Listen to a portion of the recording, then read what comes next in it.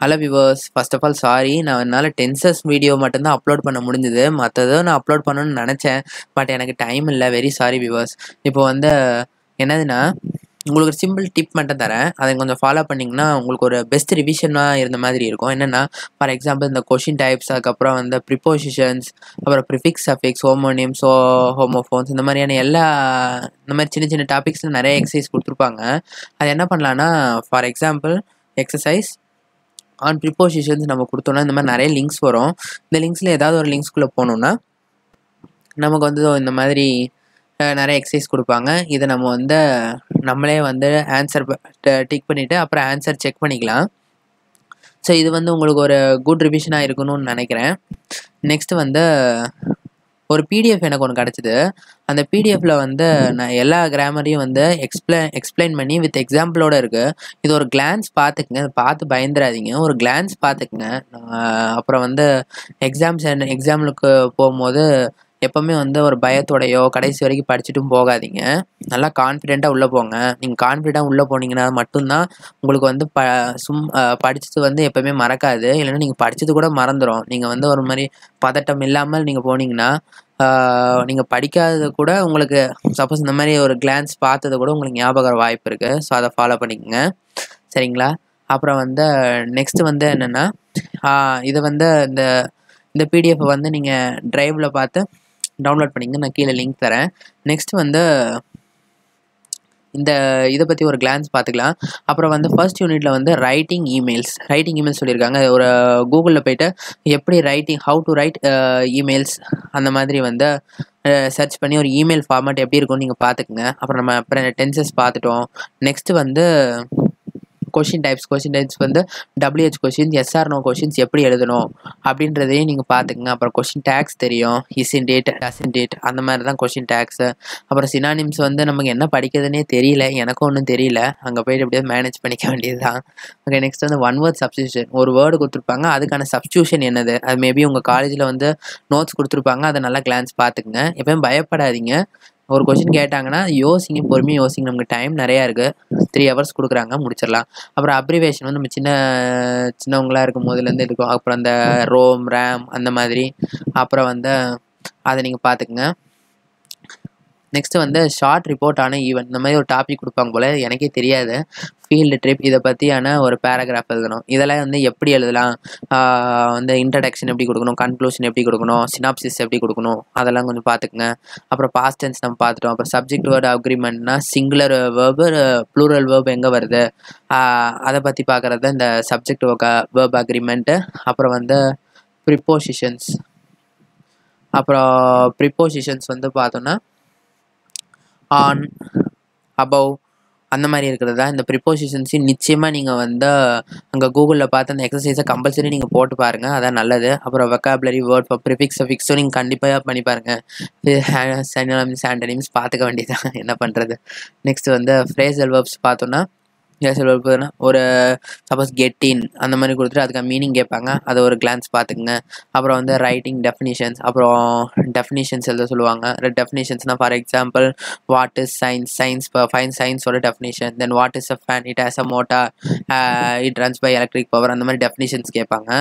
அப்புறம் இன்ஸ்ட்ரக்ஷன்ஸ்னால் இன்ஸ்ட்ரக்ஷன்னா என்ன சொல்கிறேன்னா, ஸோ சிம்பிளாக இன்ஸ்ட்ரக்ஷனும் சொல்லியிருப்பாங்க, ரெக்கமெண்டேஷனும் நமக்கு சொல்லியிருப்பாங்க. அதில் இன்ஸ்ட்ரக்ஷன் என்னென்னா, ரெக்கமெண்டேஷனில் ஷுட்டு, மஸ்ட்டு, ரெக்கமெண்டடு அந்த மாதிரி வேர்ட்ஸ் யூஸ் பண்ணுவாங்க. இன்ஸ்ட்ரக்ஷனில் அந்த மாதிரி எந்த வேர்டுமே இருக்காது. இப்போது to keep a laptop ப்ராப்பர்லினா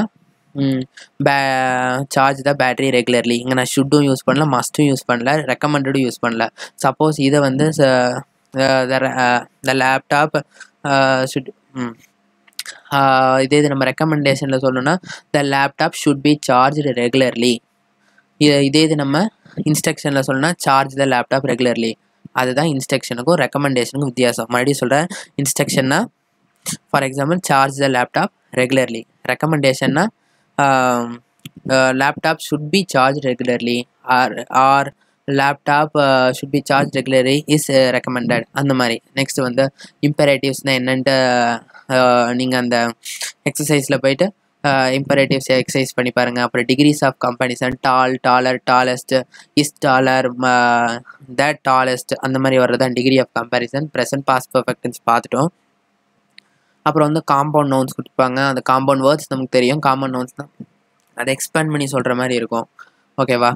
next வந்து ஹோமோனிம்ஸ், ஹோமோஃபோன்ஸ்னால் அது தெரியும். ஹோமோனிம்ஸ்னால் ஒன்றும் இல்லை. ஹோமோஃபோன்ஸில் வந்து டிஃப்ரெண்ட் ஸ்பெல்லிங் டிஃப்ரெண்ட் மீனிங்ஸ் இருக்கும். இங்கே வந்து சேம் ஸ்பெல்லிங் டிஃப்ரெண்ட் மீனிங்ஸ் இருக்கும். அதுதான் ஹோமோனிம்ஸுக்கும் ஹோமோஃபோனுக்கும் வித்தியாசம். அப்புறம் டிஸ்கோர்ஸ் மார்க்கர்ஸ்னால் இப்போ நம்ம நார்மலாக வந்து இப்போ நான் வந்து பேசுகிறேன் ஸோ வி ஹேவ், ஸோ அந்த மாதிரி வந்து சோன்ட்டு ஸ்டார்ட் பண்ணுறது. அப்புறம் வெல் வி கேன் கண்டினியூ, அதில் வந்து வெல்லுன்ற வார்த்தை யூஸ் பண்ணுறது. அந்த மாதிரி தான் டிஸ்கோர்ஸ் மார்க்கர்ஸ் அப்படின்னு சொல்கிறாங்க. ஆனால் வந்து எக்ஸசைஸ்ன்று பார்த்தோன்னா அது வித்தியாசமாக சொல்லியிருக்காங்க. அது என்னென்னு கொஞ்சம் பார்த்துக்குங்க. அதுக்கும் எக்ஸசைஸ் இருக்குது, நீங்கள் நெட்டில் போய் பாருங்கள். அப்புறம் வந்து ரைட்டிங், நோட் மேக்கிங் எப்படி எழுதுறது முக்கியமாக பாருங்கள். இது வந்து note making R note taking எப்படி இருக்குன்னு கண்டிப்பாக பாருங்கள். இது 5 மார்க்ஸ் அபவ் கூட வரலாம். அதனால் இது நம்ம விட்டுறக்கூடாது. ஸோ இதை மெயினாக பாருங்க. நெக்ஸ்ட் வந்து நான் ஒரு சார்ட்டோ இல்லை பை சார்ட்டோ இல்லை அந்த மாதிரி ஏதாவது ஒன்று கொடுத்துருப்பாங்க.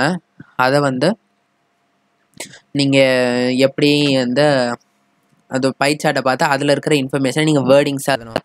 அதுதான் இந்த எக்ஸசைஸ். அதுக்கு வந்து மேபி 8 மார்க்ஸில் கூட கேட்கலாம். அப்புறம் கிராமர் இருக்குது. கிராமரில் articles and they and the, அதுதான் வந்து ஆர்டிகல்ஸ். அப்போ ப்ரொனவுன்ஸ், அதுக்கப்புறம் ப்ரொனவுன்ஸ்னால் வந்து நவுனுக்கு பதிலாக ப்ரொனவுன் யூஸ் பண்ணலாம். இப்போ வந்து ஃபார் எக்ஸாம்பிள் இப்போ உங்கள் பேர் வந்து கார்த்தினா ஹீ, சப்போஸ் வந்து ஒரு கேர்ள்னா இப்போ வந்து பவித்ரானா ஷீ, அந்த மாதிரியான இது யூஸ் பண்ணுறது. சப்போஸ் ஒரு ஆப்ஜெக்ட்னா, சப்போஸ் ஃபோன்னா இட், அந்த மாதிரி தான், அதுதான் ப்ரொனவுன்ஸ். அப்புறம் பொசசிவ் அண்ட் ரிலேட்டிவ் ப்ரொனவுன்ஸ் பற்றி பாருங்கள். இதில் 2 டைப்ஸ் இருக்குது, பொசசிவ் ப்ரொனவுன், ரிலேட்டிவ் ப்ரொனவுன். இது வந்து ஒரு இதை ரிலேட் பண்ணுற மாதிரி இருக்கும். பொசசிவ் ப்ரொனவுன்னா ஓனர்ஷிப் குறிக்கிற மாதிரி இருக்கும். நெக்ஸ்ட்டு வந்து ஒகாபுலரியில் வந்து கொலகேஷன்ஸ் தான் என்னென்னு பார்த்துட்டு அதுக்குள்ளே எக்ஸசைஸ் வந்து நீங்கள் பாருங்கள். ஒரு கொலகேஷனுக்கு ஒரு எக்ஸாம்பிள் கொடுக்குறேன். ஃபார் எக்ஸாம்பிள் கொலகேஷனுக்கு வந்து என்ன சொல்லலான்னா, ஃபாஸ்ட் ஃபுட்டுன்னு ஒரு எக்ஸாம்பிள் இருக்கும். ஆனால் ஃபாஸ்ட் ஃபுட்டை நம்மளால் குயிக் ஃபுட்டுன்னு சொன்னால் கரெக்டாக இல்லை, தப்பு. ஸோ அதை பற்றி வர்றது தான் கொலகேஷன். அப்புறம் fixed and semi fixed expression என்னென்னு பார்த்துக்குங்க. அப்புறம் எஸ்ஏ ரைட்டிங் வந்து ஒரு பேசிக் ரூல்ஸ் என்னது அப்படின்னு கொஞ்சம் பார்த்து வச்சுக்கோங்க. அப்புறம் ஃபியூச்சர் டென்சஸ் நம்ம பார்த்துட்டோம். அப்புறம் punctuations, comma, full stop, apostrophe, அதுதான் வந்து பங்க்சுவேஷன். அப்புறம் நெகேஷன்னா statements and questions, maybe questions எழுதுகிற மாதிரி இருக்கும்னு நினைக்கிறேன். நெக்ஸ்ட் வந்து சிம்பிள், காம்பவுண்ட், காம்ப்ளெக்ஸ். அப்புறம் வந்து சிம்பிள்னா என்னதுன்னா, சிம்பிள்னா it has only one main clause. நம்ம வந்து டென்சஸ் வீடியோவில் வந்து மெயின் கிளாஸ், சபார்டினேட் கிளாஸ்னால் என்னென்னு பார்த்தோம். Main கிளாஸ்னால் which gives full meaning and subordinate கிளாஸ்னால் which gives partial meaning. ஓகேவா? இப்போ வந்து சிம்பிளில் வந்து ஒன்லி ஒன் மெயின் கிளாஸ் தான் இருக்கும். ஒரே சென்டென்ஸாக ஒன்லி ஒன் மெயின் கிளாஸ். அதில் வந்து டேட்டா அந்த கமா, கன்ஜங்ஷன் அதெல்லாம் எதுவுமே இருக்காது. டேட்டா ஃபுல் ஸ்டாப் இருக்கும். அதுதான் வந்து சிம்பிள் சென்டென்ஸ். அப்புறம் வந்து compound சென்டென்ஸ்னால் 2 or more main clause combined with that is joint with கன்ஜங்ஷன்னா but, because, அந்த மாதிரி தான் வந்து காம்பவுண்ட் சென்டென்ஸ்னு சொல்லுவாங்க. நெக்ஸ்ட்டு வந்து complex சென்டென்ஸ்னால், so once one main கிளாஸும் ப்ளஸ் 1 or more சபார்டினேட் கிளாஸும் இருந்ததுன்னா அது வந்து காம்ப்ளெக்ஸ் சென்டென்ஸ். ஓகேவா? சிம்பிள்னா என்னது? Only one main clause, complete sentence, கன்ஜங்ஷனோ கமாவோ எதுவுமே இருக்காது. காம்பவுண்டில் வந்து 2 main class, 2 or more main class that is joined using the conjunction, and complex na it has only one main class, that is only one sentence with full meaning, and the others are joined with the conjunction. Next one, the cause and effects expressions. அப்புறம் வந்து content, function, வேர்ட்ஸ்னால் என்னென்னு பார்த்துங்க. கண்டென்ட்னா என்னதுன்னா noun, verb, adjective, adverb, இந்த 4 வந்தால் contents. அதுக்கப்புறம் வந்து preposition, pronoun, conjunction, article, இன்டர்ஜங்ஷன், auxiliary words, இதெல்லாம் வந்தால் ஃபங்க்ஷன் வேர்ட்ஸ். ஓகேவா? So all the best. என்னால் முடிஞ்சது நான் பண்ணினேன். ரொம்ப தேங்க்ஸ். நீங்களும் பார்க்குறதுக்கு ரொம்ப thanks. Thank you viewers. Thank you so much. Thank you. All the best.